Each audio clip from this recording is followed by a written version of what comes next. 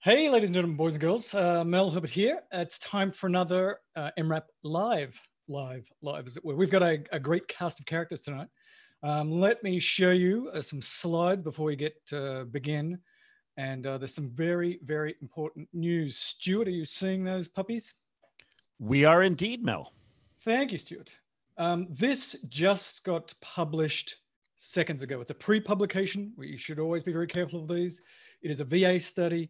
It's a hydroxychloroquine versus no hydroxychloroquine and an arm with azithromycin. We're going to get into it a little bit later, but it's very important that you hear about this. The mortality in the hydroxychloroquine group was twice that of the non-hydroxychloroquine group. Now, we'll talk about how good this data is, but it's very important that you know about this because everything I've seen so far is bad, and this is the worst of them. We should also note that as people are starting to open up and get back into society, we're going to talk about the seroprevalence studies. We're going to be talking about the fact that it's still very low. And there's a study that's also in pre-publication that showed that in one restaurant, one person infected half the restaurant. So you might not want to be getting real close in a restaurant either. So we'll talk about all this stuff. Again, because of seroprevalence, because of how infectious this disease is, I suggest that you go read this article. It's one of the best ones I've seen about what it's going to look like in the next year or so. And that means it's called the hammer and the dance because we're going to have to hammer this thing down by physical distancing. And then we're going to open up a little bit and then we're going to have to hammer it down. And it's going to be like a slow burn that's going to go for many months, perhaps more than a year or two. So we're not going to quickly get back to society. If we do, things are going to go badly. But again, we'll talk about that when it comes to seroprevalence. MRAP, just want to remind you again that we have all of this open source COVID information. This is part of that. The textbook is getting updated on the daily, and we'll be adding the stuff about COVID. In fact, I think we've already put that up there about hydroxychloroquine. And I should say MRAP Live in Espanol. Our first one is going to be tomorrow night. We've got a group of people from Central South America and from Spain. They're going to come together in Spanish and talk about sort of very similar to the stuff that we've been doing here. So that's at 2 p.m. Pacific time tomorrow. You'll have to work out what that is for where you live. ICU fundamentals. Sarah Schriger just put up this vent management lecture. It's outstanding. A lot of emergency physicians are being asked to work in ICUs. Again, we're going to talk about that in a moment because you're the most qualified people to look after people in the intensive care unit on a ventilator in the whole hospital outside the intensivist. So we're seeing a lot of that now that the ERs are pretty empty, the ICUs are full, you're asked to go up there. I suggest you go look at this or watch this video. It's really outstanding. It'll get you sort of back up to speed. So tonight we're going to be doing reports from the field. We're going to do a lot of serological testing stuff. We're going to talk about risks to healthcare workers, the neurological manifestations of COVID-19, big important stuff on the therapeutics, as I've already suggested, and then prepping for the surge if it's not there yet. If you're like lots of people across the country where it hasn't quite gotten there yet, you want to know how you set up the ER. We're going to be talking about that. And then what I think is like the most interesting thing I've heard in the last week, which is 10 years in COVID time, is the dermatologic manifestations of COVID, which are coming through. So I'm very excited to hear about that stuff as well. There's also a lot of stuff about home monitoring. I've been getting a lot of information from third parties, for-profit, some non-for-profit, about how to monitor people that you're sending home. I just suggest you do a Google search. I don't want to mention any of them because it'll look like a tacit endorsement by MRAP for them, but they are out there and I think some of them are very good. You should be watching this. It's the best thing on TV now that you've all watched the Tiger King thing. And I'm sorry, but Michael is better than LeBron, and it's just the way it is. If you don't believe that, you're wrong. So now I'd like to show a quick video about Stuart. It's very important that you watch this. Hey, ladies and gentlemen, boys and girls. Now, I might be going a little bit crazy because of all of the COVID stuff, but I've been noticing that Stuart, in our internal meetings here at MRAP, often uses words that nobody else knows. Is it just me? So he dropped a decision by fiat, and we went, what is that? So I had to ask Google, what that meant. On the website vocabulary.com, they say, "You might think a Fiat is just an Italian car, but it actually means a legal, authoritative decision that has absolute sanction." From the Latin for "let it be done," the word fiat is a binding edict issued by a person in command. So there you have it, ladies and gentlemen, boys and girls. From now on, while this pandemic continues, each week we're going to share with you words that Stuart knows that you don't. You're welcome. So I'm really excited about this new segment that we've been developing. So first of all, before we get into the real show, sorry, Stuart, let's talk about what's happening on the front line. We've been talking to Swami every week for like 5 weeks just before they got to the peak. They got to the peak, they plateaued, and now maybe they're going down the other side. So let's hear from Anand about what's happening there now. Hey guys, sorry I couldn't be with you tonight. I wanted to give you a little bit of an update from the front lines in New York. I'm New Jersey. I'm in Paterson, New Jersey, right across the river from Manhattan. And well, overall, we are seeing much lower volumes than we were seeing before. I know I've kind of been saying that for the last couple of weeks. Our volumes have been dropping. We're probably at, I don't know, maybe 50, maybe a little bit less % of what our volumes were before, and much lower than our volumes were during the true surge. So I would say at this point, we're probably about maybe 10 to 14 days outside the surge. And we are seeing, again, much lower numbers. We still have a lot of boarded patients, although that's been getting better as we've been opening up more units upstairs. Some patients have actually been going home. But our ED itself still is on a bit of the fuller side, so we don't have a lot of beds to see new patients in, unfortunately. The patients who are coming in, we're seeing a little bit of a mix. So we are seeing some pretty sick COVID-19 patients still, some very low saturations. I had to intubate a patient earlier today who had both alcohol withdrawal and COVID-19. We've been having some patients with stats in the 70s and 80s, but not nearly the volume of low oxygen saturation patients as we had before. And even though, again, we're seeing some of the critical illness and some of the hyperacute patients, we're seeing less of them for sure. And we're also starting to see some non-COVID illness again. So we've seen some syncopes and strokes and DKAs, and the patients don't have any real signs or symptoms of COVID-19. And even when we get labs and x-rays, we're not seeing the typical findings. So there's definitely a decrease across the board, but starting to see that uptick of non-COVID cases. Some other things that I can share that have been working really well. We got some mattresses. They're massage mattresses, actually, for pregnant women. We got from Rich Levitan's brother, Rob, and we have been using those to prone patients, especially those who have a little bit larger abdomens so they can get onto their stomachs, and seeing some really incredible benefits with this. We had a patient earlier today who came in with a SAT in the low 60s. Our non-rebreather went up into the low 80s, and proned with the non-rebreather was sitting around 95%, very reduced work of breathing, texting on the phone, much better with these mattresses. So I think proning definitely has a place here, whether it is the full prone on the belly or left lateral decubitus, right lateral decubitus, but doing something to keep the patients moving around, not lying on their back. That is definitely the wrong position. It's what Levitan calls the coffin position, lying flat on the back. We definitely need to be avoiding that. Other than that, the other big thing, and I think we talked about this quite a bit in the last week with Tom DeLaury, is the rate of venous thromboembolism is really pretty high. We're seeing a lot of both venous clots, and we're now starting to see a lot more arterial clots. I think we had talked about that once in the past, but we are seeing way more ischemic limbs. This is definitely something to look out for.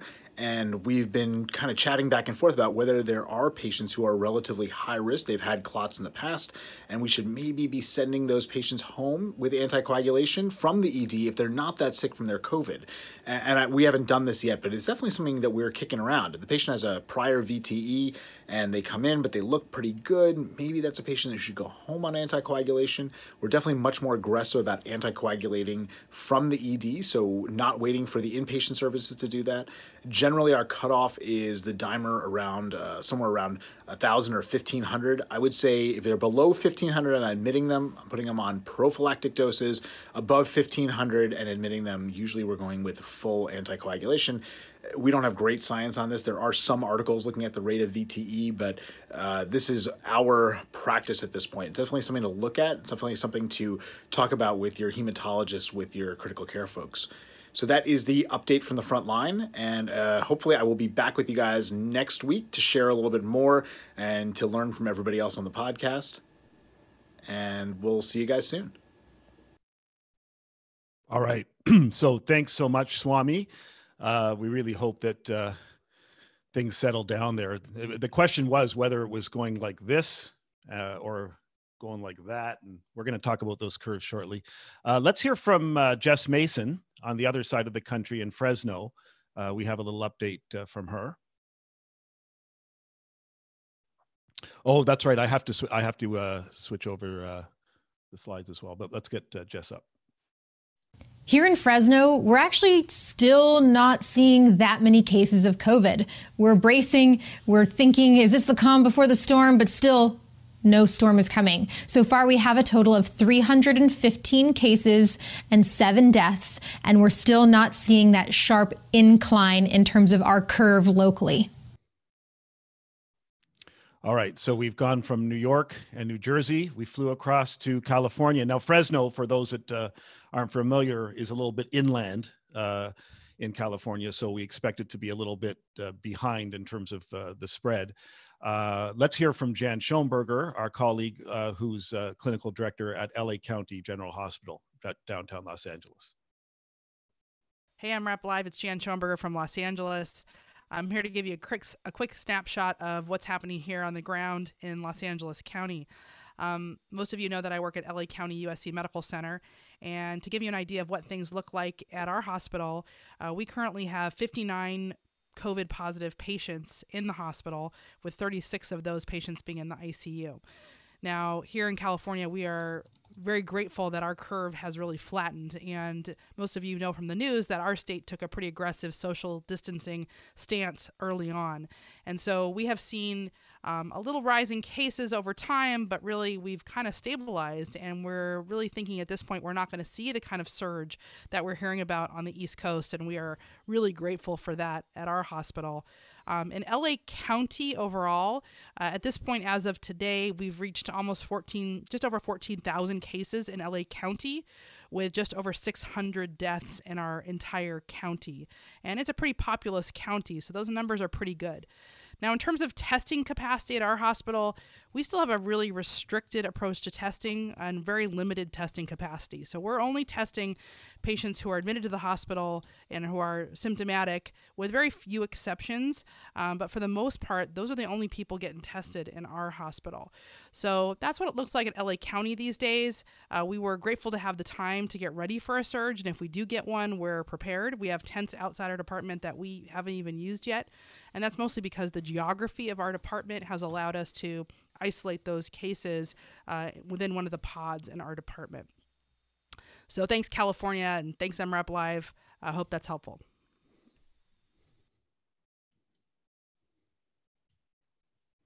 All right. So, Mel, you're back on the iPhone? No, I'm back actually in person.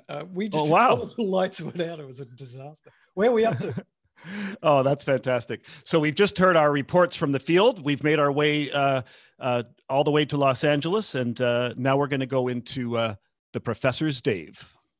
Excellent. So we're going to start off talking about antibody testing, serological testing. Let me show the slide here.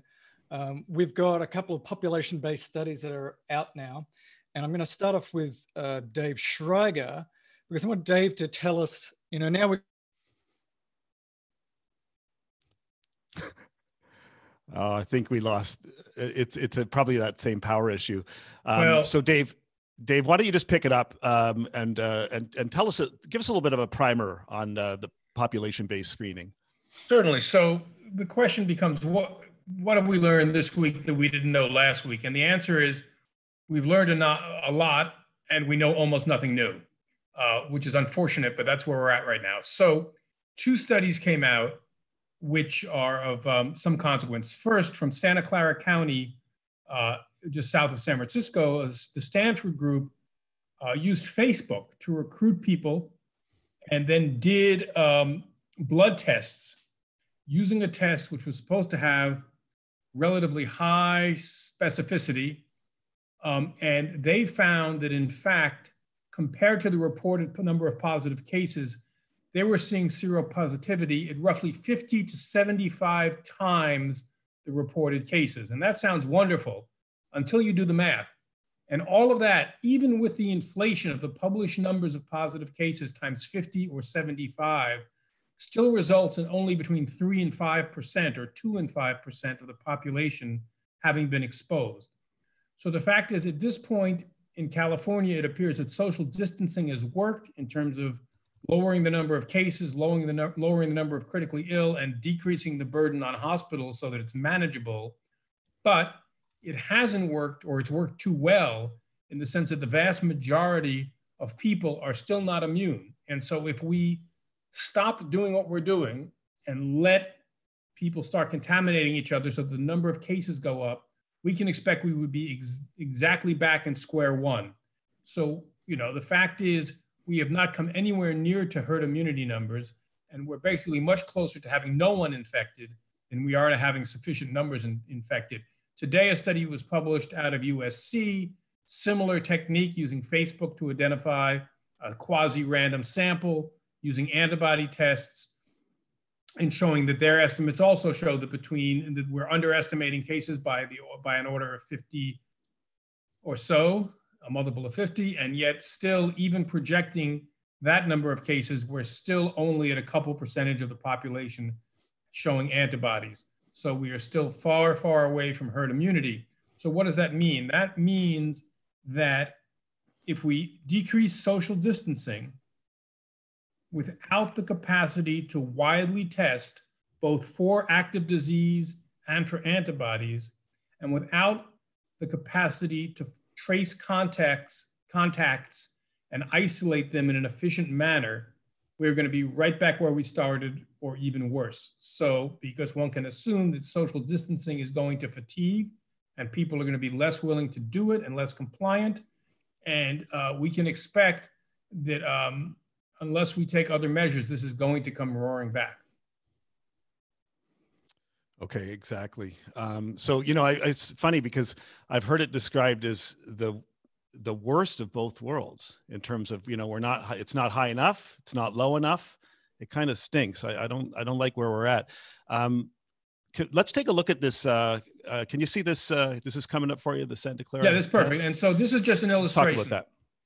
So this is using the numbers from the Santa Clara study. And they said that their test, and in the yellow that says 1, it actually got rounded. It should be something around 0.98 or so, 0.995.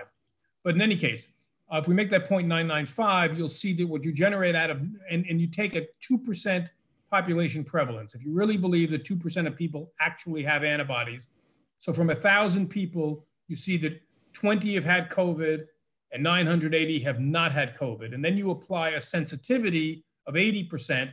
So you pick up 16 out of the 20 people who've had COVID with a positive test. But on the other side, of the 980 people who have not had COVID, with a specificity of 99.5, as they claim, you pick up essentially 5 people as false positives and 975 as true positives. That results in a positive predictive value of about 77%. So you would be telling, for every 100 people you say, you have antibodies, you're okay, go back to your job, whatever that is, go about your business with a little bit less fear. Of those 100 people you told that to, it would only be true for 77, because the others would be false positives and they would not, in fact, have antibody. On the other hand, if you tell someone they haven't had COVID, you're likely to be right. Now, that's based on this particular test that is claimed to have a specificity of 99.5%. If we scroll to the next slide, Stuart. Yeah, we're at it. There you go. This is the initial slide. This is the second slide. Perfect. Now, I'm good. Okay. So now and there's a really interesting article in the New York Times yesterday tracking all of these different health entities and private entities that have purchased a variety of rapid antibody tests. And those tests are not showing specificities of 99.5%. They're showing specificities between 50% and 80%. And there are lots of them, and people have spent a lot of money for them. So let's just look now, instead of 99.5%, if we're at 90%, using the same table, the sensitivity side stays the same. The specificity side now, because we're only 90% specific, you now kick out 98 false positives to go with your 16 true positives, which results in the green with a predictive value positive of 14%, meaning if you tell 100 people, don't worry, you have antibodies, that would only be true for 1 in 7. The other 6 would be falsely reassured. And if we go one more slide deep and we drop that specificity to 80%, now you kick out 196 false positives to go with your 16 true positives, and you have a positive predictive value of 8%, meaning people would be better off not having the test, because for every person you told that they were protected, you'd be wrong 92% of the time. So this just points out how important it is to get tests that when you're doing screening on a low prevalence population, you need to have a very, very high specificity. And certainly it is technically possible to have a very high specificity for tests like that.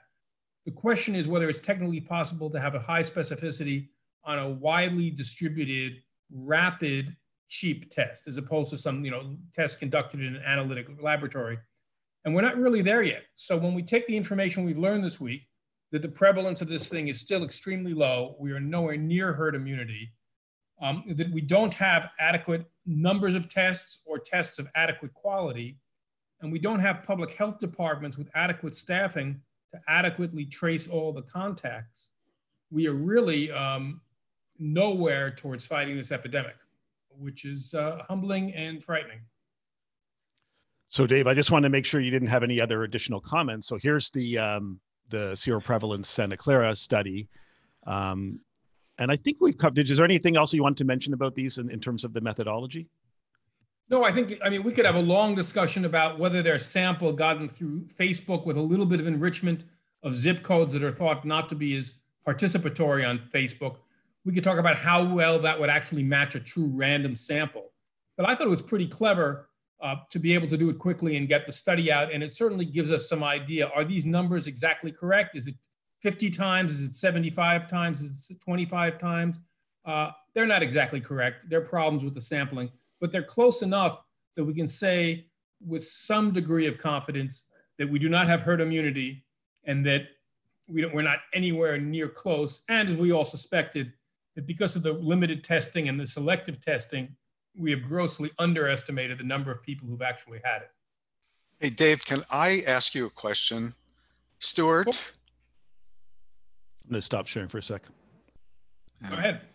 Okay, good. I didn't know if everybody could hear me. Hi, everybody.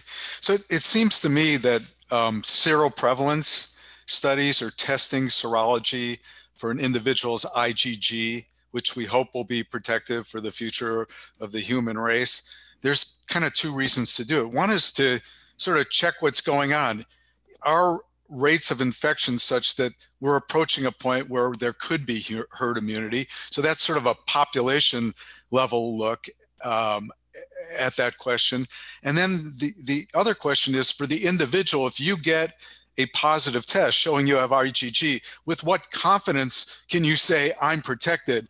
And since we're talking mostly to healthcare professionals here, that's kind of important because, you know, whether or not you go back to work, what type of work you do, how confident you are when you take care of patients, your individual test result and the confidence you have would be important. That's where the rate of false positives and the specificity of the test would really be much more important than if we're using the same sort of very good or perhaps near perfect test to screen populations at one point or another, right?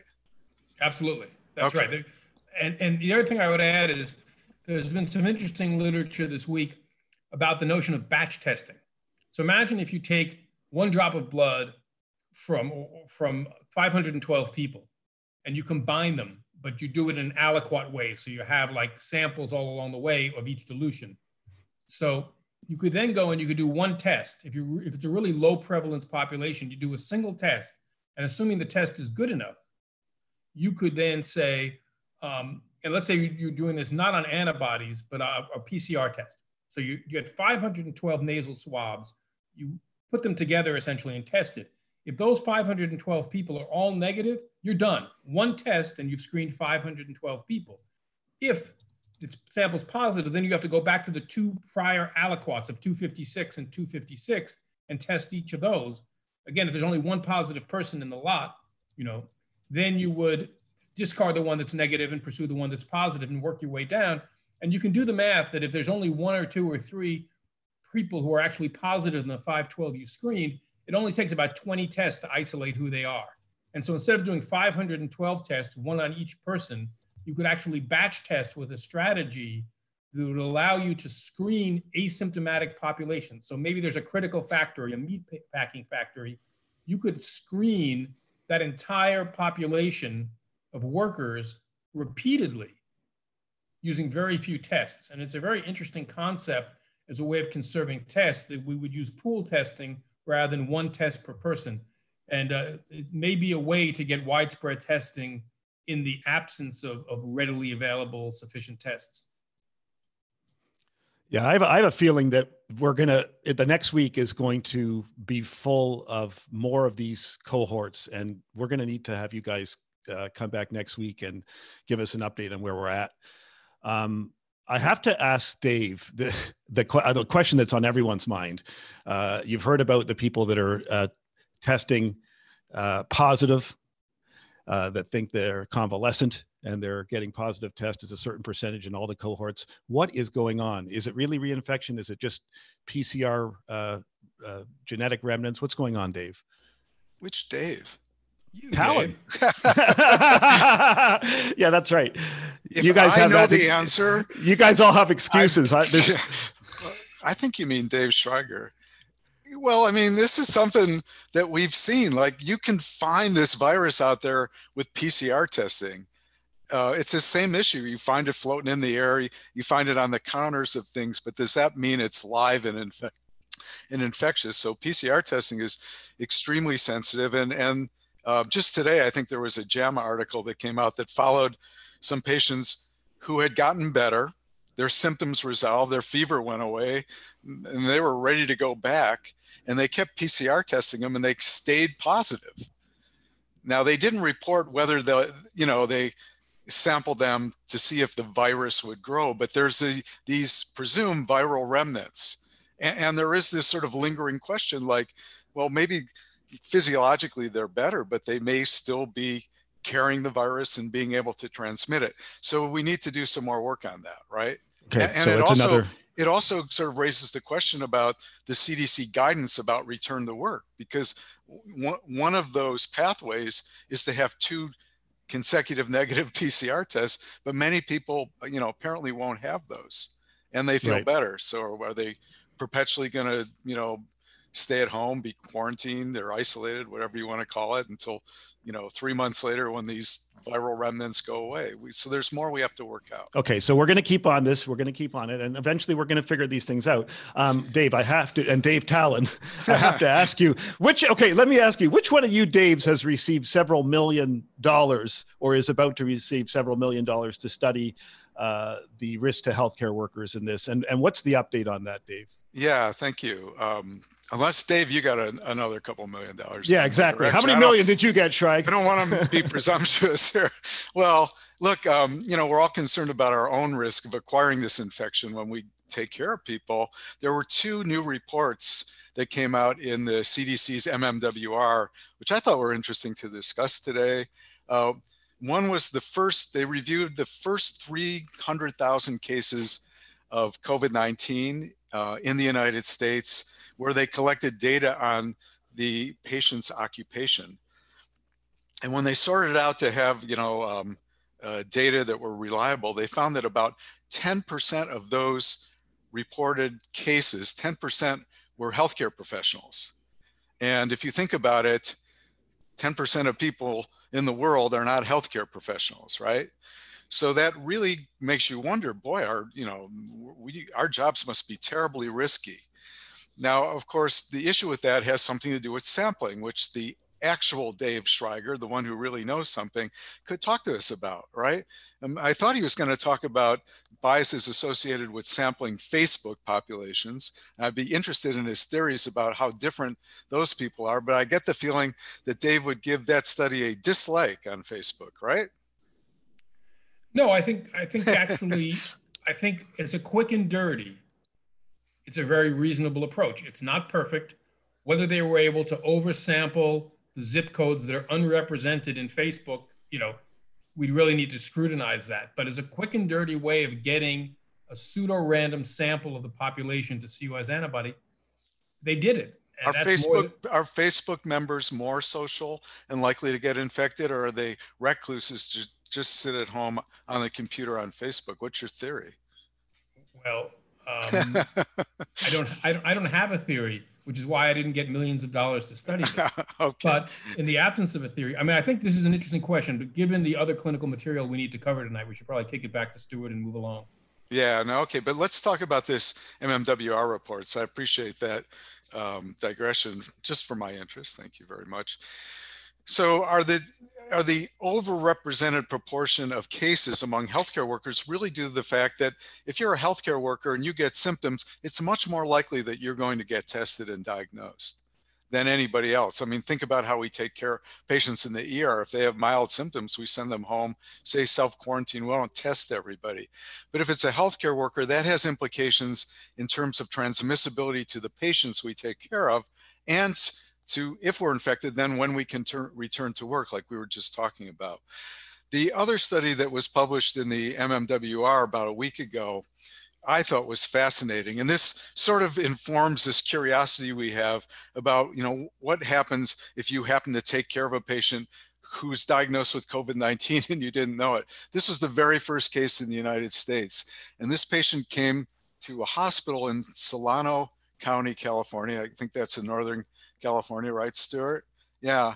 And so the patient, of course, we didn't have cases of COVID-19. So this patient got hospitalized for respiratory distress, had breathing treatments, had BiPAP, right? Had positive pressure, aerosolized procedures, which would aerosolize the virus. 121 healthcare professionals were exposed to this patient over her 4-day hospitalization.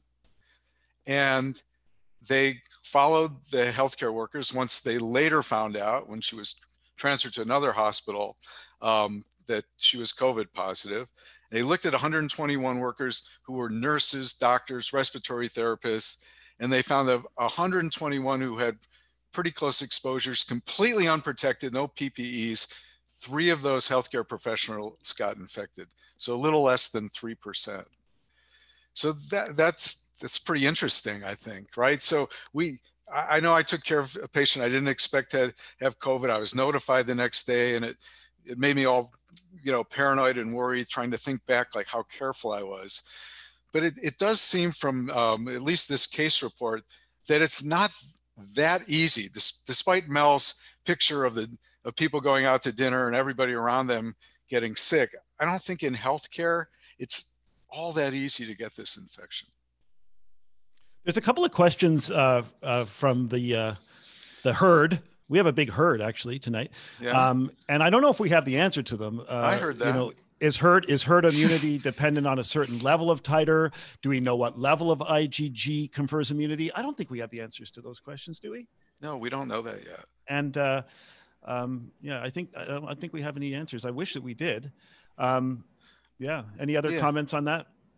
Well, not about herd immunity, but you were mentioning this grant. I think we brought up at one of the previous MRAPs. We did get a grant from the Centers for Disease Control to answer the 2 questions we most want the answer to, which is, what is my risk of contracting COVID when I do my job taking care of patients? And what are the ways that risk can be lessened? There's never been an opportunity to conduct a prospective epidemiologic study to answer those questions ever.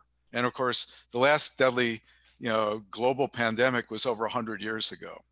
And so we are working with CDC, and we are working with 20 sites, 20 emergency department sites across the United States to do the COVERED study. And COVERED stands for COVID-19 Evaluation of Risk in Emergency Departments, the COVERED study.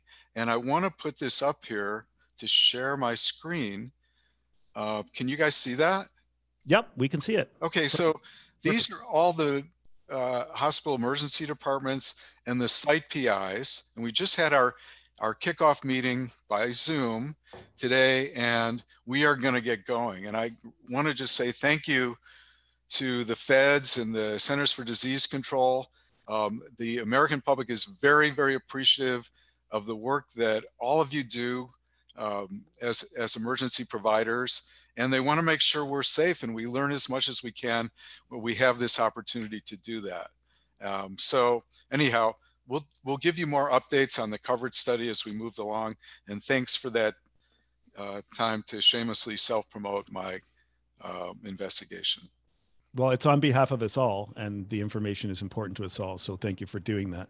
And Peter, you have a follow-up? Yeah, Dave, I just wanted to ask a question about the MMWR report. It seems to me that having 121 healthcare providers exposed to one patient in their 4-day hospitalization might be a bit of an exaggeration. Maybe one walked by the room delivering pizza or whatever. That certainly has not been our experience at Stony Brook in terms of exposure. But I know that when we have, for instance, a meningococcal meningitis or something like that, the count gets extraordinary as to what might be exposed. But most of those people really did not have a genuine exposure to the patient. So the number may be 3%, but it may actually be substantially higher. Yeah, they and they didn't give the details, or at least I couldn't find them right away. They graded the exposures into high risk, medium risk, no risk, low risk, and there was a substantial. Over half had either high or medium risk, and so you could imagine. Think about a patient who's admitted with a bad COPD exacerbation. That patient is getting a lot of close nursing care, respiratory therapy care. Doctors are putting the stethoscope on and listening to their chest and getting right in there. It's hard to go back and think about what medicine was like before COVID, right? But that's actually what we did. And this was an opportunity to see what how usual care interacted with a COVID patient in terms of transmissibility. I'm not saying that the risk of contracting this infection is negligible or low. This just sort of gives us an idea. The study is going to look at risk groups, doctors who intubate, doctors who don't intubate, nurses, and as controls for our risk of just being out in the community and among ourselves, we'll look at other healthcare staff like clerks. And we should be able to estimate the attributable risk of doing our jobs. And then through looking at some of these specific types of exposures, be able to identify the types of exposures, the types of PPE which would either protect us or put us at greater risk. So stay tuned. That's exactly what we hope to learn. Okay, that's great. And actually, we're going to come back to that a little bit from a practical point of view, because Peter has some other comments on staff safety from his experience. I want to bring in our next guest. Evie Marcolini is an associate professor of emergency medicine at the Geisel School of Medicine at Dartmouth. And Evie is also, you'll know her from her neuro talks that she does everywhere in AEM and on MRAP and everywhere else. And I like that because I've got a little bit of a neuro bent. So I think this stuff is so interesting. And, this issue of respiratory viruses causing neurologic features is not a new thing. I mean, they all do to some extent, right? I mean, and we all know influenza can cause severe CNS complications, encephalitis. So it's not like a new thing. So it's not completely shocking, but it's happening. And so, Evie, let me start off by asking you, what exactly is the mechanism? Like, is there some science that we need to know here? How is the virus actually attacking the CNS? Yeah. Well, thanks for having me. And you're right. Coronaviruses are not new. They've been with us for many, many years. We had SARS, we had MERS, we've had many different coronaviruses, and we found these viruses in the brain tissue and in the CSF of patients with many neurologic diseases, MS, encephalomyelitis, Guillain-Barré syndrome, refractory status, acute disseminated encephalomyelitis. I mean, we've seen this before. But the interesting thing about COVID-19 is that we think that it is 10 to 20-fold higher affinity to bind the ACE2 receptors than SARS, which makes it that more interesting. So how does it really spread to the nervous system? Well, it's got to start with the ACE2 receptors. These ACE2s are found in practically everywhere in the body: oral and nasal mucosa, lungs, intestines, skin, heart, kidney, and the brain. But most interestingly, there's ACE2 receptors on the lung alveolar epithelial cells and on all the arterial and venous endothelial cells. So think about that. There's a couple of different ways that you can spread the virus to the brain. The first possibility is a hematogenous spread. So gets into the bloodstream, and then inflammation and vascular injury breaks down the blood-brain barrier, and then the virus gets into the neural parenchyma. The second is through retrograde transport. Now here's where we talk about the respiratory epithelium. That epithelium has a high concentration of ACE2 receptors, and we think it's kind of a reservoir. And many viruses, including coronaviruses, have been shown to go from the nasal epithelium, they go past the cribriform plate, they infect the olfactory bulb. Now, interestingly, the olfactory bulb itself doesn't have ACE2 receptors, but when you break down the vascular system around it and you have inflammation, then it invades the olfactory bulb. Once you're there, it's a direct line to the brain. The CNS, right? You're right in Yep. the CNS in the olfactory bulb. So there's nowhere further to go. Directly. There's one other small mechanism that's talked about called the Trojan horse, which I think is an interesting name, where leukocytes who carry the virus transmigrate across the blood-brain barrier and get into the brain. So, when you talk about getting into the brain, the latency period for that is about 5 to 7 days. And when you look at the recent study from China of 138 patients, they said the median time from onset of symptoms to dyspnea was 5 days. And the onset of symptoms to hospital admission was 7 days. Now, I'm not making a direct link. And I think it's important to understand that none of the stuff that we know about neuro is prospective with respect to COVID-19. We're looking back at SARS, we're looking at MERS, we're looking at different pathways, and we're trying to speculate on how the brain affects the respiratory system and vice versa. So I know there's not a lot published, but and for those that are worried, that are listening, that are worried about not being able to access the MMWR reports or the study that Evie just referred to, all that stuff is in the chapter. It's all there. It's just a click away. So we got the data there. But what is the when you're in your business, you see all the cases that you see, and then everything neuro out there, everyone sends you, right? You're an aggregating center because, oh, look what I saw. Evie, what is the spectrum of what you've seen out there in terms of the symptoms, the presentations, the neuro stuff, and of that, is there anything in particular that we should look for? Yeah. So the big thing that everybody's talking about is anosmia and problems with smell and taste. And we look to the folks who have had the most patients. We look to China, we look to Europe. And in China, that retrospective study where they looked at 214 patients, they separated the neuro manifestations into 3 different categories. The first is central nervous system. 25% of people had CNS, dizziness, headache, altered mental status, acute stroke, ataxia, seizure. They had it. 9% had peripheral problems like taste impairment, smell impairment, vision impairment, and nerve pain. And another 10% had skeletal muscle problems, which was manifested in an elevated CK. So that's China's experience. Now we go to Europe, and in a multi-center study in Europe where they looked at 400 folks with confirmed COVID-19, they said, the most common symptoms were cough, myalgia, loss of appetite, but over 85% of the patients had problems with smell and problems with taste. Now, here's the interesting thing.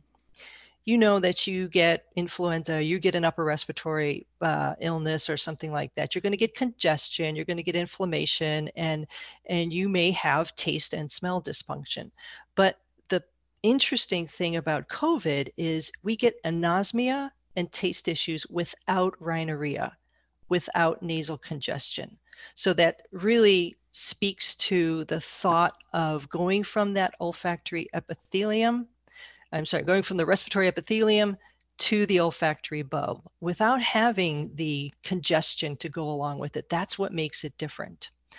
And then there's some data showing that there's a very high rate of ENT physicians in China, Italy, Iran, who are reporting that they have COVID-19, and many of them having a pretty high mortality. And we're thinking that that's probably because they're doing all those upper airway surgeries, upper airway exams, and they're getting right in there. All right.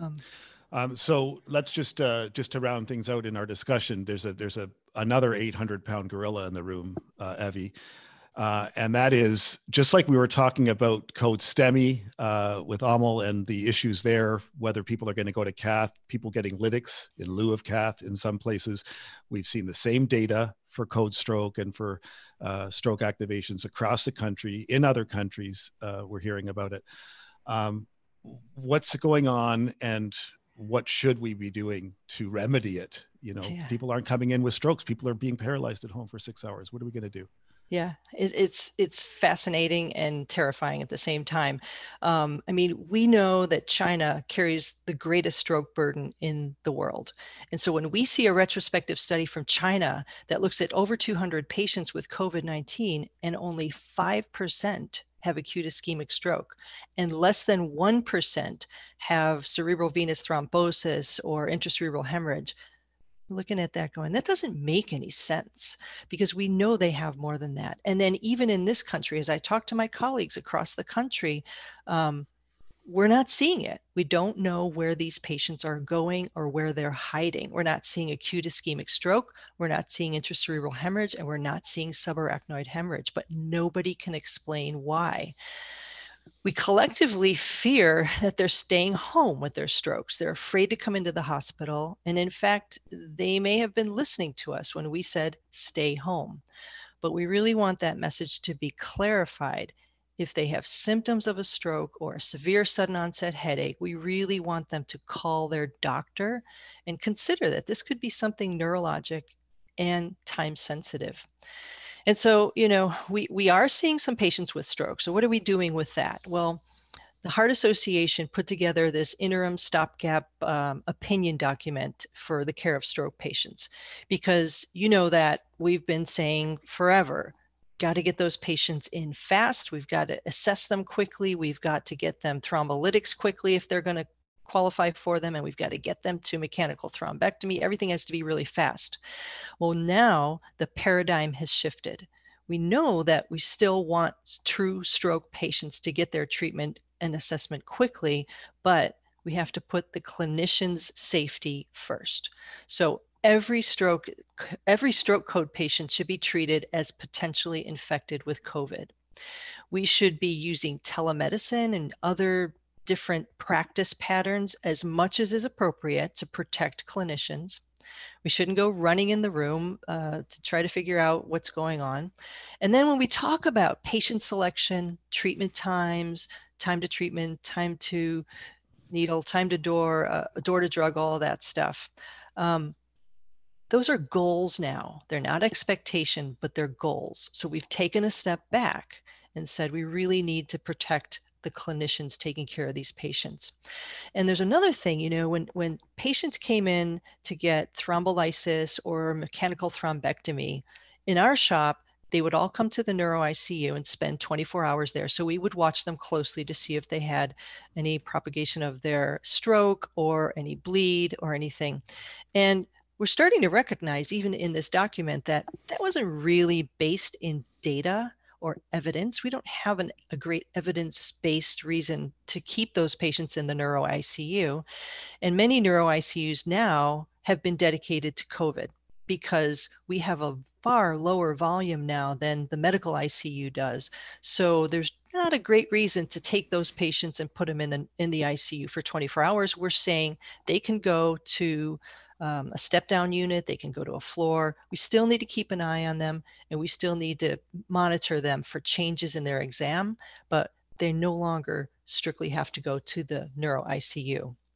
Okay. So we really want to get the word out there to the public that stroke is still time-sensitive problem, even with COVID. Just like STEMI. Okay, excellent. So now we have data, Dave Talan was mentioning that flu has the increased incidence of stroke. And we know that there's a clotting nightmare happening here. Do we have data yet to suggest a link between COVID-19 and stroke? Is there anything solid there? Nothing solid. There's theorizing and there's thinking about the thrombotic effect, but nothing that I could really put out there. So that's one thing that we got to look at. And the other thing that we have to look out for, Evie, is that patients are coming off ventilators. And Peter has seen this, where they're not the same. There's symptoms happening afterwards. We might be dealing with some delayed issues that are coming. We're going to need to follow these patients and see some funny neuro things are happening. I think that might be just even independent of the things that happen when you're on neuromuscular blockade in the ICU. People are reporting some chronic neuro symptoms. So we should definitely have you back to talk about that. So that's very true. It's very true. And we really need to keep looking at the patient's neuro exams, even though they have COVID and we're so focused on the respiratory. All right. So helpful. Thank you so much, Evie. So we're going to move along to Sean Nordt. And I was saying that Sean never gets his due. We just say it's Sean, but Sean is an associate dean at the Chapman University School of Pharmacy. And we're going to talk about a quick update. And so let me just take us back to start with, Sean, to the breaking news, the VA study. This is an American study, 368 patients that Mel brought up. What's your take? Yeah, so, the train stopped rolling with this one. So this was just hot off the presses, right? I mean, we were 2 hours before starting and we get this study.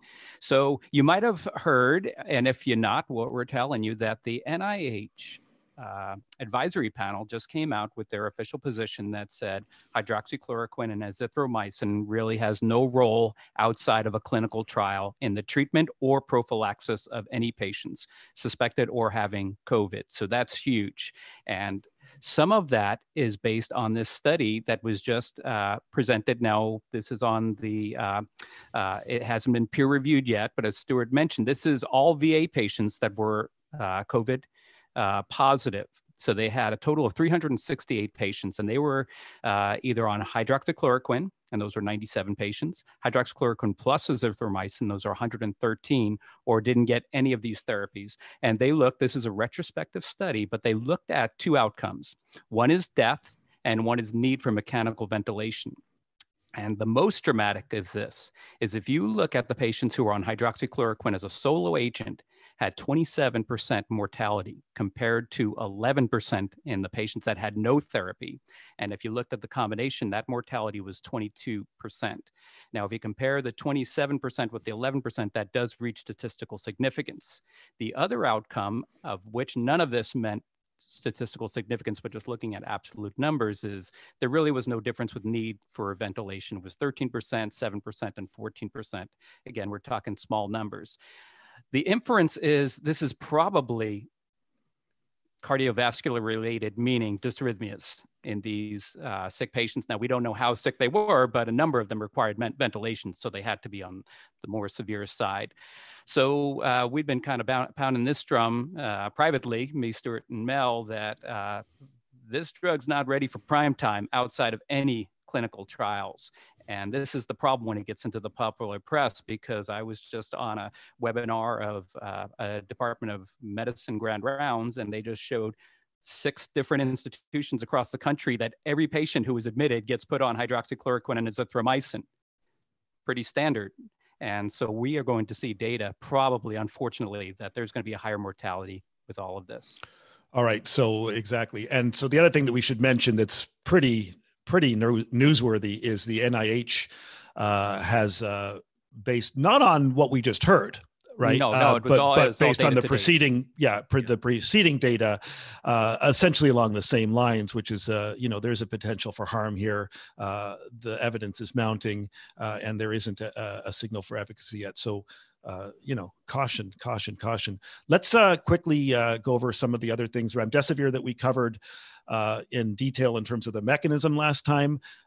Probably most people have heard at this point that there was a famous leaked audio of one of the investigators at University of Chicago that was suggesting that there might be some outcomes, but we really don't have any actual data yet. Sean, did you want to make any comments on that? Yeah, probably people have seen this. This has been all over, the news programs and, particularly in the investment world, Forbes, Bloomberg stuff.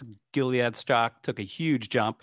But this was some preliminary data of 113 patients that was presented at the University of Chicago that sounds like, for all intents and purposes, it was a closed faculty meeting that somehow someone recorded, and it was leaked out that showed a lot of patients did well, and they were all quote unquote severe disease, which we have no idea what that meant, except that they had to have fever to be enrolled. But they said that a lot of these patients didn't even require the full 10-day course of therapy. Many of them were discharged within, a week or so, but we really have to wait. I mean, it's and really my big concerns there, just to remind everyone, were that was not a randomized, there's not a control arm in that study. Right. And we don't really, it seems that they might not have been that sick. And that was my concern, and 2 of them died. We really don't know enough to say. IL-6 inhibitors, tocilizumab, which I learned how to pronounce. We talked about still in trials. We talked about the mechanism, the potential there. Very fascinating stuff. Convalescent plasma, still ongoing trials. Actually, at the site where Mike Katz was at, that we interviewed, my wife also works there in that system, and I can see that they've got ongoing trials. They're part of that system. So we're hopefully getting data there. But today, just like all days, hang on, we have to go. Oh, I'm frozen. Are we frozen? No. Okay. We have a featured drug. Every week we have a new drug that we just want to say just a little bit more about. And this month or this week, Sean, it's the JAK inhibitors. Just tell us about this possibility. Okay. So JAK inhibitors, we will preface this by saying we are quite lukewarm on these drugs, but we are trying to let people know, if they hear more and more about these drugs, that they become familiar with, what they are, and you have a kind of a general understanding of how these work. And so I don't know if you can bring up the slides, Stuart. I think can you see it? No? I don't see it. Okay. Nope. I'll try it again. It's okay. Okay. Well, while Stuart's working on that, I'm going to let you know. So these JAK inhibitors, these are used for rheumatoid arthritis, myelofibrosis, a lot of different diseases, but predominantly RA. And there's a number of them. Okay. There you go. So we'll go to one of them. Actually, if you could go one back. Perfect. So you heard Evie talking about COVID-19, which has this high affinity for this ACE2 receptor. And the ACE2 receptor, it binds to it, and then it needs to be taken within the cell. And it does this through endocytosis. And this endocytosis is mediated by different kinases. And 2 of the kinases are this one called AAK1 and another one called GAK. Now, baricitinib is one of these JAK inhibitors. And it has this ability to inhibit both of these kinases. And the thinking is, well, if you can't have endocytosis, it can't release its materials, you can't get any viral replication. Move to the next slide, please. But the way that JAK inhibitors work in general for their main functions, and baricitinib's one, but another one called ruxolitinib, they inhibit JAK, and JAK stands for Janus kinase inhibitors. And what they do is they mediate cytokines, but they're not very specific. And that's the problem with these. So if you look at the IL-6 receptor inhibitors that we talked about last week, they are very specific for IL-6. So some people that are pro will say, well, that's the highest cytokine we're seeing. This makes the most sense. But then you have people, there's other cytokines involved. But some of these cytokines are actually beneficial, or we think they're beneficial. So we just wanted to make sure people, if they hear about JAK inhibitors, have a little bit of an understanding of how they might work, but just know that we are very lukewarm about these. And that same NIH advisory panel actually recommends against the routine use of JAK inhibitors, where they're kind of equivocal when it comes to the IL-6 receptor inhibitors. All right. So then just to summarize, hydroxychloroquine, things are looking precarious. Remdesivir, we're waiting. ILS inhibitors, we're waiting. Convalescent plasma, we're waiting. And Jack, we're not even, we're waiting. Jack. We're waiting. We don't know Jack. Exactly. Exactly. Okay. So I'm going to, let's just stop sharing, and I'm going to get our next, introduce our next segment. We're going to talk a little bit. We're going to show a segment from Jess Mason's recent social media posting. And she's going to discuss some really important, we've kind of talked about some of these themes, but these are some really important themes that are coming up with ED volumes and whether patients are coming, and her take on it. So let's listen to her, and then we're going to get back to discuss it.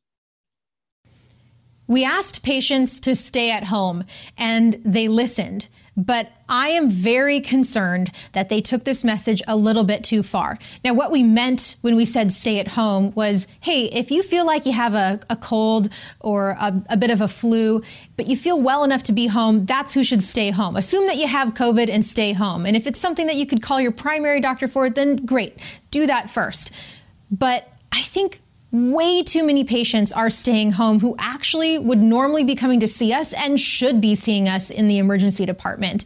And now the bigger concern in many parts throughout the country is that patients just aren't even coming into the ER at all. So if you're not on the extreme end where you're seeing just an overwhelming number of cases of COVID, places like New York and New Jersey, you might be on the other extreme. And that's, I think, where Fresno is right now. And a lot of other places are in the same boat, where not only did the respiratory illness patients stay home, but everyone else did too. And ED volumes are plummeting. Many cases, hospitals are reporting that volumes are down by 50%. 70%. These numbers are scary. And Boston Medical Center actually had to furlough 700 employees. And this is scary, because then what if the surge comes and now we're down on staffing? We've got nurses and techs going home. We're cutting shifts for ER docs and APPs. And then what if the surge comes? So this is very concerning. People who are having STEMIs, for example, a paper is in pre-press for the journal from the American College of Cardiology from Jack, and they showed a 38% decline in STEMIs. And this was at multiple centers throughout the country. So are patients not having STEMIs? Well, of course they are. They're just staying home, and they're going to go into heart failure, and then they're going to come in very, very sick. So what can we do about this? Well, we pushed this message on the public, please stay home, and it was overly effective. It made people fearful. I think we need to backpedal a little bit on that. We need to add some clarity. We need to respect our patients, that they're smart and that they can figure this out if we empower them a little bit. So I've been reaching out to our local media and trying to get this message across. Hey, if you're worried and you would normally have come to the ER, please come and see us. Check with your primary doctor if you want, and you can work it out with them and they can help decide whether to send you. But if you can't get in with your primary, you got to come to the ER and do everything to inform patients how you're going to protect them from possible exposure to COVID. So I'm trying to get the message out of what we're doing. And what we're doing is we're keeping those non-COVID patients separate. Now, I know this isn't perfect, right? There's people who are asymptomatic who have it, and there are at the supermarket also. But we have to take care of these patients in the safest way possible. So we're separating them from anyone who has potential respiratory symptoms. We're providing them with a mask. We're all wearing masks. So we're trying to minimize the risk of exposure. You might even be safer coming to the ER than going to the grocery store because everyone's wearing masks for sure. So try to reach out to your local media. Try to do a little bit of PR and get the message out there that, hey, if you're sick and you would otherwise have come to the ER, you should probably still come in, and we're going to protect you the best that we can. That was so well said. And so we're going to come back to that, Peter, after we talk a little bit about the surge in terms of your perspective on whether that's a model that's, that fits everyone, to have those two streams of patients. Let me just introduce Peter. Try not to embarrass him. So can everyone see that picture? No, there's no picture there. Oh, there's no picture. Oh, hang on. Okay. Oh, I'll just embarrass myself. No, okay. Let's see. Let me share that properly. I got to get this. All right. Now we got it. Now we got it, right? Can we all see that? Yes?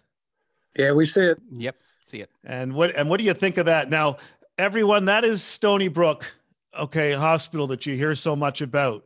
And when I went there to visit Peter and Billy, I looked at that thing. I mean, Mel's comment was, when does that thing take off? And I just looked at Peter and he said to me, the architect killed himself. And I thought, yeah, that's about right. That has got to be the most hideous structure on earth, Peter. That's what I got to say. But beautiful things happen inside it, I understand. Peter is a professor and he's the vice chair at Stony Brook University Hospital. And Stony Brook, as you've probably heard, in Long Island, particularly hit bad. And so, Peter, we just want to ask you just first, before we get into the details of how people should prepare for the surge, which is something that you know a little bit about over the years.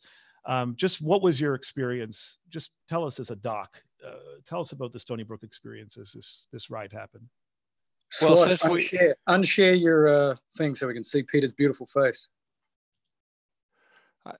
Hi, Mel. I'm sorry that I didn't provide my beautiful face tonight, but we shall try anyway. Can you hear me okay? Hearing you great. Okay. So we started at the beginning of February with our first patient and everybody got real excited. We thought maybe we'd see 3 or 4 patients and get even more excited about it. After about a week after our first patient, we had 3 patients in the ICU and we had 5 patients on the floor. And about 2 weeks later, we had 60 patients in the ICU and we had 200 patients on the floor. And over this period of time, we've seen about 5,000 patients that it's just soared up and soared down. It's been it's been one hell of a ride. From the start, I think that we made a few mistakes. Is that we believed that you could pick out the person that had the corona and the one that didn't. Oh, it was the travel history, and then it was the fact that they had infectious sort of symptoms. But after we had a stroke that had coronavirus, we had a trauma that had coronavirus, we had a STEMI that had coronavirus, we figured out that we had to treat everyone as if they were a potential coronavirus. And it was during that period of time before we decided that we had healthcare professionals get infected. And we admitted patients to the hospital and some of the hospitalists got infected. So Dave had mentioned that there was a low rate. I would prefer a rate of 0 rather than a rate of 3 or 4% or whatever the percent is. But early on, we decided we needed to mask all of the time. And we did a few things. We would wear the N95 all day long, and we would put surgical mask on top of that. And paradoxically, I'm curious to hear Dave's opinion on this. Paradoxically, I think because we had limited supplies and had to wear a mask all day long without taking it off, it actually protected us. And because then you couldn't touch your mouth and your nose before you finally washed your hands, took it off, and went home. Since we started doing that, as far as I know, not a single staff member in the emergency department has gotten infected. And that's over 5,000 patients that we've seen. We have had 2 people that I know that got infected, but they had a family member that was infected before them. So I'm going to guess that they did not pick that up at work. But the bottom line is that PPE works. Trying to pick out the one that has it and the one that doesn't clearly does not work. So I'm concerned when I hear about split flow, meaning there are people that you don't have to worry about and there are people that you do. I think that's a big mistake because if you do get COVID, you're going to be exposed to people along the way that you can't appreciate. Another thing that we saw was, I'm sorry, instead of doing that sort of split flow, we did the sick versus not sick split flow. So we built the tent And all of our patients who were PUIs, who we were worried that they might have the infection, if they were between 18 and 65, they didn't have comorbidities, their pulse ox was good, we sent them over to the tent. They were seen there, they were checked. We did have a fair number of people who did have positive chest x-rays, and their pulse oxes were 92, 93, 94%. We sent a substantial number of those home, and we've had very, very few bounce backs. However, in saying that, I must say we've not done contact tracing, so we don't know whether they went to another hospital or died at home or whatever else. But we couldn't possibly admit all of those patients to the hospital. So our volume took off like this, and social distancing happened right when we were sharp on the upstroke. And just in this last week, we've seen a plateau, and now we've seen a dive. And our volume has actually been quite low now. I think we're seeing a little bit of a bump from people violating Easter and Passover, but we are not seeing near the volume that we saw before. A few things that we all recommended: no white coats, nothing below the elbows. In Toronto, when they had the SARS outbreak, they were able to culture the virus under wedding rings, under watches. So everybody tries to keep clean below the elbows. Another thing that we did, so that so many people wouldn't have to go in the room of COVID patients, is that we put iPads in the room, and we use an app where you could connect to that iPad and have a video conference, either from your iPhone, from an iPad, or from the computer. So I would go in the room to see the patient, but then once I was done with them, for instance, if they had to be admitted by the hospitalist would just do a telemedicine encounter with them. And it not only saved them from exposure, but it saved a lot of PPE use and this sort of thing. Look, and finally, if this doesn't happen to you, that's great. But I think when you start to see your first cases, you need to anticipate that it may explode. Some of the things we did, our hospital administration was absolutely phenomenal about this. They planned out additional medical wards. They planned out additional ICUs. And the mantra was there was no one that was going to be sitting in the waiting room of the emergency department, and there was no one that was going to be boarded in the emergency department. So when we started to collect people, the next day they would open up a medical ward. When we had more ICU patients than we had ICU beds, they opened up another ICU. Sometimes they would do one every couple of days. In order to do that, you have to start planning way behind as to where you're going to do it, what your staff's going to be, what your equipment's going to be, and where you're going to pull them from. But if you should plan that, and if you never have to use the plan, God bless you, you're lucky, and it's wonderful. But there are areas of the country where this is going to explode, and you need to, when you see that rapid uprise, you better have this all set to go, or else there's going to be hell to pay. Now, Peter, can everyone see? This is such a neat tool. Can everyone see where I'm highlighting now? Yes. Split flow ED. So just before we move on to, hang on, let me just stop sharing. Just before we move on, I want to make sure that we fully parse that yin and yang, that tension between the split flow that Jess was talking about, keeping part of the emergency department for non-COVID patients, and the split flow that you utilize, which is you assume everyone's COVID and then you just, sick and not sick is your basic triage. And the argument, I think, for the former was that, wow, the patients will be too scared to come in unless we have these separate areas, and maybe these are both right, and it has to do with the timing, or do you think that it's just pretty much you always have to assume everyone is COVID? I just want to make sure that we fully parse that out. The staff has to treat everybody as if they're COVID. Also, patients coming in with sprained ankles and whatever, they are more than happy to wear a mask. They don't feel like they need it for themselves. They need it to protect themselves. But if you run an emergency department where you're not sitting in the waiting room and you're brought into a private room, so there's no one coughing their lung cheese on the wall next to you, the patient feels relatively safe. They don't know if they're in an area that has it or doesn't have it, because you have them in a room unto themselves. But I think that Jess was talking about this promotional video for people to stay away. I don't know if you noticed, but people were staying away before that. We were seeing 250 patients a day. We continued to see 250 patients a day, but all of them were people with respiratory illnesses. All the other patients just sort of went away before any of this stuff about, oh, please keep us safe so we can keep you safe. Now, why is that?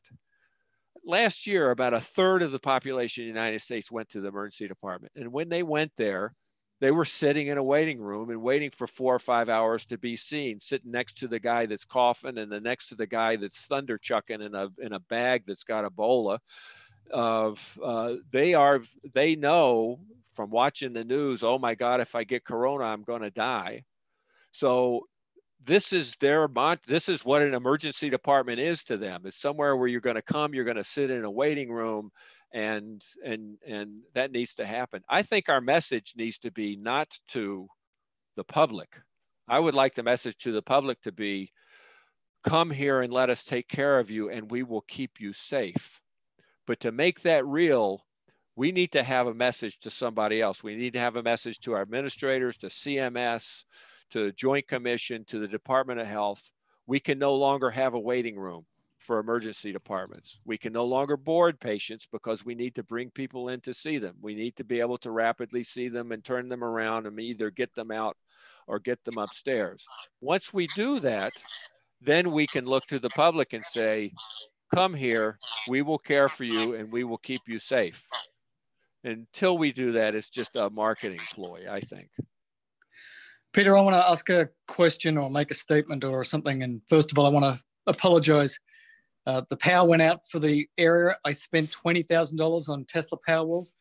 It's worked miraculously until tonight, of course, and it didn't back up my power. But I think the specific thing that we have a problem with is if you're early in the disease, the prevalence in the population is low. What Fresno and Jess was finding is that they were burning through an enormous amount of PPE before they needed to. And so that's why there was this concern, like if you can't turn it on now because we don't have enough PPE to be COVID all the time, once we have enough PPE, yes, COVID all the time, but they were like, we're blowing through all this stuff. We're not going to have it when we need it. So that's the point about at some point you have to go, okay, the prevalence in the community is starting to tick up enough for us to go, okay, everybody in the hospital, everybody's got COVID from now on. But there's some point before that, if you don't have extraordinary amounts of PPE, that you can't do that or you'll blow through it before you need it. So if you don't have enough PPE so that you can have an N95 mask that you can wear for 2 days straight, or have surgical masks that you can put over that you can also wear through your shift, then I think you have a huge problem. And I think there's a lot of places like that, particularly in rural medicine areas. Yeah. They've got very little and they better use it when they need it. It's if you wear a cloth mask or a Nixon mask over your head, I don't care what it is. When you see, once you have people in your community with the infection, you're going to see other people with that infection. And you need to do, I think, everything you can to protect yourself. Yeah. And we've had colleagues, several of them, both nurses and doctors, that have been dismissed from their jobs because they were wearing N95 masks. And we've advocated on behalf of those people, and a lot of them were absolutely right. And so we're pretty sensitive to this. No, I think it's, you really, really need to be cautious with this. As we all have seen, everybody on this conference call, we all have seen horrible, horrible cases. And they're not just in old folk like me. I've had 20-year-olds, 30-year-olds that have devastating disease. We have had staff members that have been extremely sick, have had to be in the ICU. We fortunately have not lost anybody yet in our institution. But this is not something this does not make for happy campers. People do not want this disease. So if you have the luxury of having minimal PPE to protect yourself, if it's just a mask of any sort, once you have it in your community, wear a mask the whole time you're at work. Yeah. Okay. So I think that's, you know, it's hard to argue with that. Anyway, as more information comes in on that, we'll circle back to it. One of the things that we had some pretty heated discussions actually over the past couple of days over what should the message be for the public? What should we be saying? You know, we swung the pendulum one way, and it's so complicated because on the one hand, you have to be straightforward and simple with the messaging. You can't have a complicated, nuanced answer that requires them to go through a triage system on their own. And on the other hand, you know, we can't have the situation where people are not coming with their strokes and their heart attacks, and we can't start listing certain disease. You know, if it's a stroke, come in. If it's a chest pain, come in. We can't do that.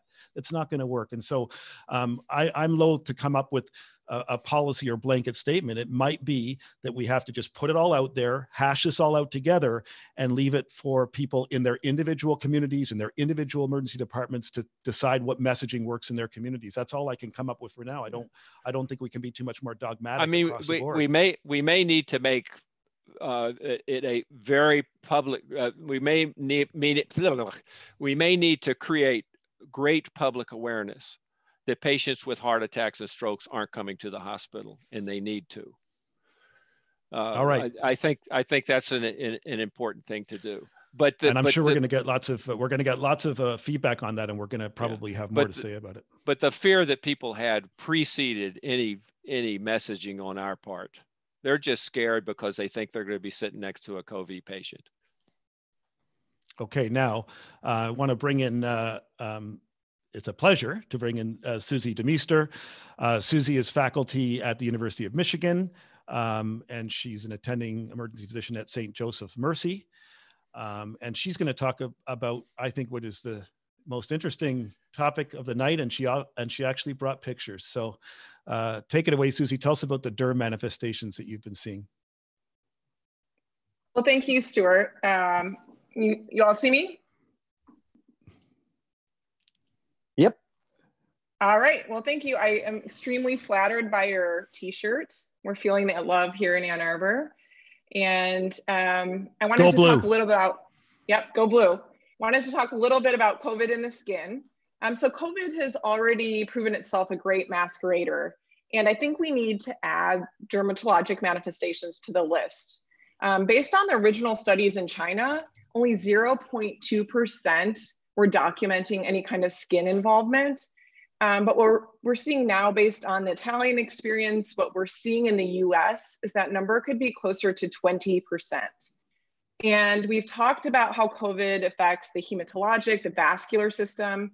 And I think this is probably the underlying mechanism when we're talking about COVID and the skin. And so there's been many reported non-specific rashes with COVID, things like diffuse erythema, vesicular rashes like varicella. I had a patient with COVID whose chief complaint a few weeks ago was widespread urticaria. And so very similar to those cutaneous involvements we see with a lot of viral exanthems. And so maybe not super helpful to us in the emergency department. But I think there's a few skin findings that are unique to COVID. And I think we all need to know about them and be aware of them. So do you want me to put these up? Do you want me to put up the any of these slides? Sure, I can kind of cue you. I'm going to talk about 3 specific things, but keep in mind that these are common in the general population. And so we all need to inquire about chronicity. So first, number 1, libido reticularis. So this is that lacy appearing kind of skin modeling we will see in severely septic patients. And it's theorized to be caused by microemboli in distal small vessels. There we go. Another one to keep in mind, again, the theme is vascular, is acrocyanosis, which can occur in hands or on the feet. And it's characterized by persistent blue or cyanotic discoloration, and usually associated with a delay in cap refill. And then the last one, which I think is probably, or is the most important, is something that has been seen very commonly now with COVID and appears to be uniquely associated with COVID, is pernio, also known as chilblains. And so what US dermatologists are reporting is that they're seeing pernio so frequently in children, and this is not your average pediatric diagnosis, that it's become nicknamed COVID toes. That's because it's predominantly affecting toes, although here in this picture we can see that it's affecting finger as well. Typical classic pernio is caused by repeated cold exposure. The pathophysiology has always been somewhat unclear, but again, this vascular theme and thought to be some type of dysfunction that causes vasospasm. What's really interesting though with COVID, that these lesions appear to represent microthrombi. And there's been no histologic examination or confirmation. And so I think it's probably more accurate for us to really call these pernio-like lesions because we're not sure if they're technically the same thing. And so what will you see? What you're going to see is purplish swelling of the distal digits. With COVID, we're actually seeing it mainly in the toes, and hence the name COVID toes. These lesions can be firm, painful. Stu, I think there's another picture up there of toes, which is a pretty good one to show too. Yep. They can sometimes be intensely pruritic, and you can look really closely and sometimes see some punctate petechiae. Seems that patients are presenting kind of all over the board in terms of these being prodromal symptoms occurring during actual symptomatic COVID, and then also in the convalescent phase. And I think given our testing limitations right now, I would assume that if I was seeing a patient in the emergency department with a new diagnosis of COVID, and this could very well be their chief complaint. This is what the dermatologists are seeing, COVID, this pernio as their chief complaint. I would assume that this patient either is suffering from COVID or perhaps is in the convalescent phase of COVID if they're not complaining of anything else. So bottom line for everyone, if you are seeing new pernio, new acrocyanosis, livedo reticularis, I would consider those findings very highly suspicious for COVID. I'm going to show those one more time. So there we go. Exhibit A, Exhibit B, Exhibit C, Exhibit D, and I love it, the COVID toes. So we got to think about testing, Susie. We got to think about treatment, though. Tell us about that. Is there any treatment we should be thinking about? Well, this gets, I think, even more interesting. So classic pernio, I'm going to focus more on the pernio, but classic pernio is associated often with autoimmune diseases, in particular with lupus. And advanced cases are treated with not only a high potency topical steroid like clobetasol, but also hydroxychloroquine. So very interesting. Dermatologists in the US, I don't think there's any consensus guidelines, but they are actually treating the COVID-like pernio with, in addition to the high dose steroids, they're using a full dose of aspirin because again, we're thinking this is related to microthrombi. So the treatment is actually different. Right. The first thing I actually thought of when I saw those pictures was purple glove syndrome, when I saw one of the acrocyanosis things, which is something that was rarely seen after phenytoin infusion. But and we used to put nitroglycerin on the paste, and that was very helpful for that. I don't know if that's been tried for this, but if it's painful, that's probably something I would try. Get the flow going. All right, so that's fantastic. Thank you so much, Susie. There are some some burning questions. There's some questions that like 50 people have asked that we have to get to the appropriate experts. So Dave Talan, we have to ask you again, sorry, about reinfectivity. People are freaking out. Can you get reinfected? It's not just about the test, but can you get reinfected? People want to know. Yeah, I don't know, but I think the concern for it has come from reports, I think mostly from South Korea, where they've identified in about 2% of people with documented COVID infection that they have positive PCR later after they've recovered. You have to realize that PCR does not equal disease. It doesn't equal transmissibility. And where they have tried to isolate the virus and grow it in these same patients, they cannot grow it. So the presumption is that it's viral remnants, viral dust that persists. But you know, there are other viruses where you can have persistent transmissibility. Ebola, rarely, right? Ebola can be can infect the semen. Looking for the word. Stuart, help me out here. Transmissibility. It can be in the semen, and yes. And there has been at least one case of someone who acquired Ebola from a Ebola survivor through sexual intercourse. I think that involves semen exchange. So that could happen. We don't know if, you know, that will happen with coronaviruses. It's not really something that happens generally with viruses after there is recovery, like respiratory viruses.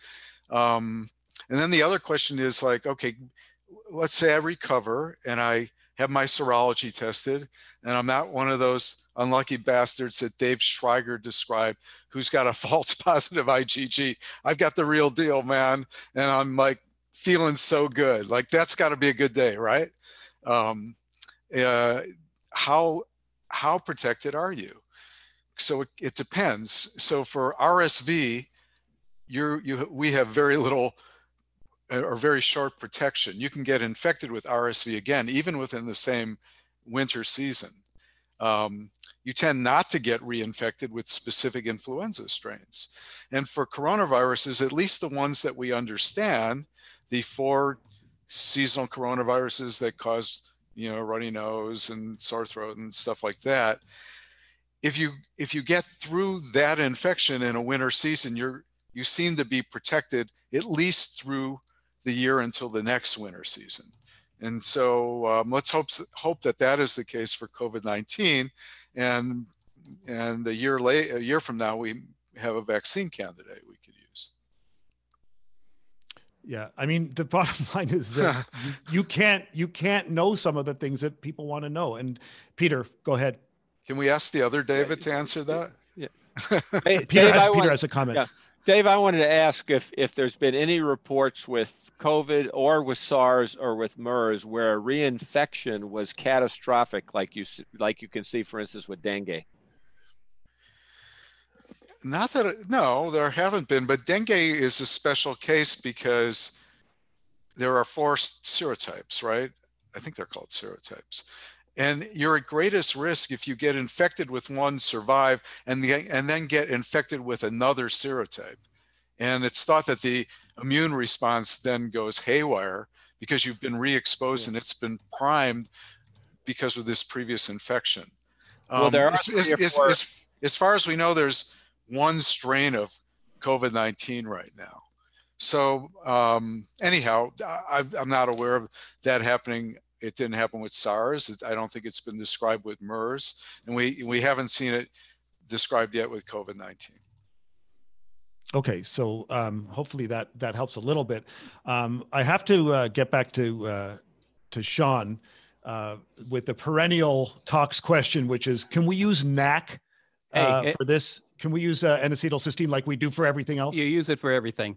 So the theory is, look, there's a lot of stress. NAC is clearly an antioxidant.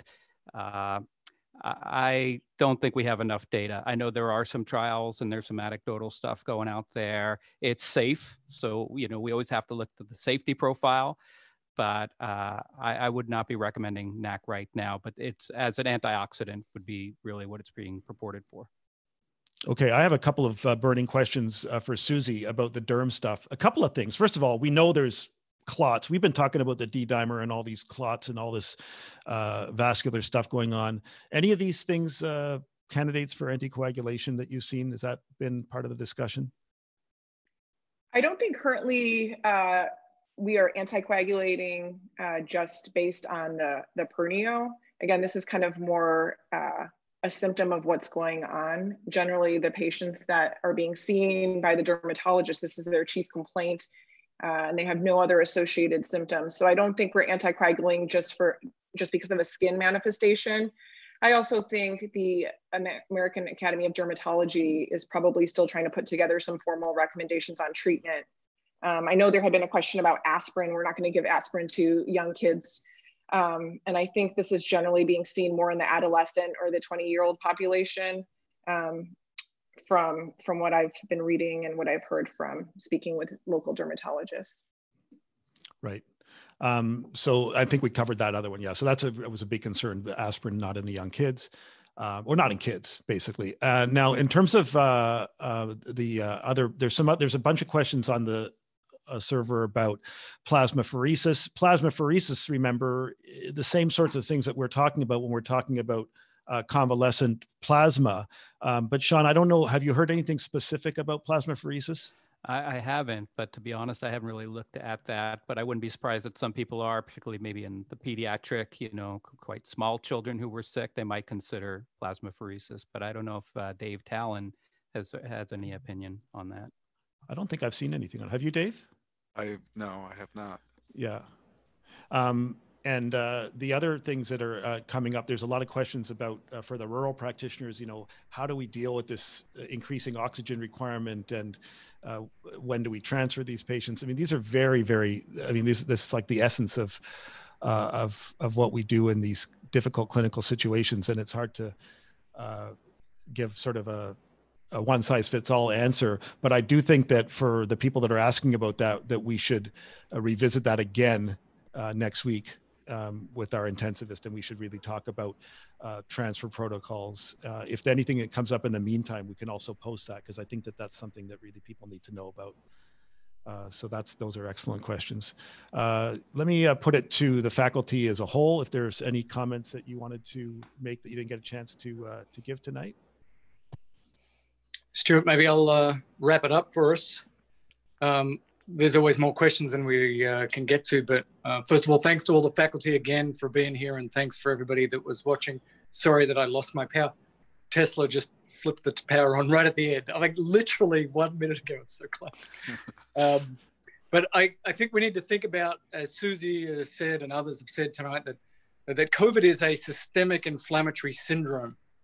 The predominant manifestation is pulmonary. The most severe form is pulmonary. But think about this as a systemic disease, and you'll get less bitten in the buttocks if you think of it that way. It affects many systems, and if we think about it that way, we'll be a little bit more careful. I want to reemphasize what Peter said, because if you can, wear PPE, wear masks and stuff the whole shift. The only point I wanted to make is if you don't have enough, there's at some point that you should not use them. But I think it's absolutely right. You need to protect yourself. You are the healthcare workers. You are on the front line. If you're not there, people will die. So look after yourself. If you look at what happened in South Korea and in other Asian countries that got killed, literally, by SARS and MERS, they were so much more prepared than we were, because we didn't get it. So when you look at the pictures in South Korea and stuff, they have kappas and I got my kappa fitting. They had all of this stuff because they saw what this could do. And we didn't, and we were not ready. And there's lots of blame that will be sort of thrown around, but now we know what this can do, and it's going to happen again. It is a 100% inevitability this is going to happen again. We need to get ready for the next one. So everybody tonight, thank you. Everybody working out there on the front lines, you are heroes. Thank you for what you do. We'll stop the stream now, but we'll keep the chat going for 10 or 15 minutes because there's still lots of questions. Again, thanks to the faculty. Stuart, you are the ultimate professional, took over. Thank you for doing that. Sorry that I lost my power. Thanks, everybody. We'll see you next week. Obviously, lots more to talk about next week. And for now, no, not so much hydroxychloroquine, please. Hello. Stop it.